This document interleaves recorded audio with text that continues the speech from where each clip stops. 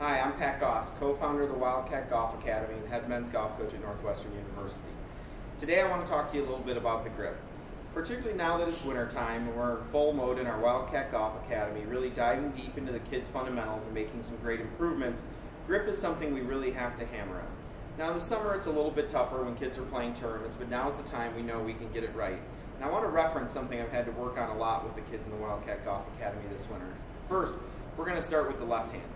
What we want to see in a good left-hand grip is that this club really sits in these bottom three fingers. Okay, and you can see it rests right up against this heel pad is on top. You can even see as I take my grip, I can easily take my grip without my thumb or index finger on the club.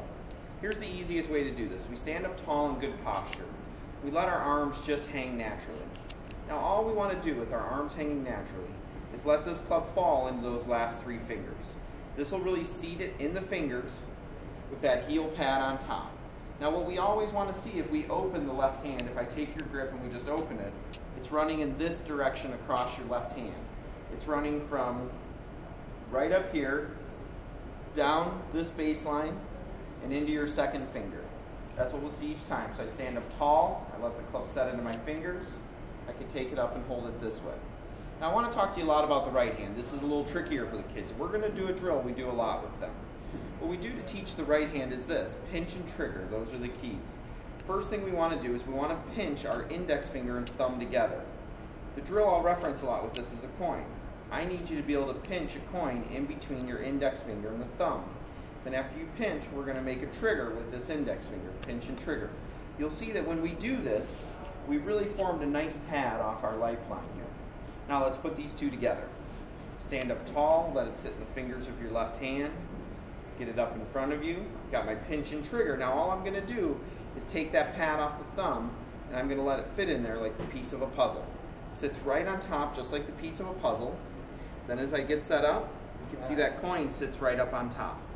Okay, that's a good grip and a good position. Now, the last thing I want to reference with the right hand, you'll hear us all the time, pinch and trigger, is that as we take our grip, we get that pinch and trigger, we want to be coming in from the side so that we can apply pressure to the club this direction. That's really important as we get in impact. We want to be able to compress it. What you'll see in that grip, if you do it correctly, is that this area of my thumb is not covered by the grip. I've pinched and triggered, sat it right up on top, exposed that little bit, and I can apply pressure from the side. The big thing this grip is going to allow you to do that's so important in golf is hinge. And this hinge creates a lot of power.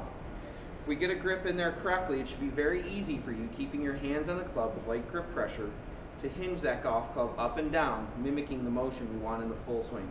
This is a sign of a good grip. If you can have that club face stay square as you hinge it up and down, it's going to allow you to hinge, create a lot of power with this angle here coming, hold that power down, apply some pressure from the side.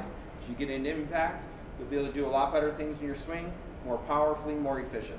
Thanks so much.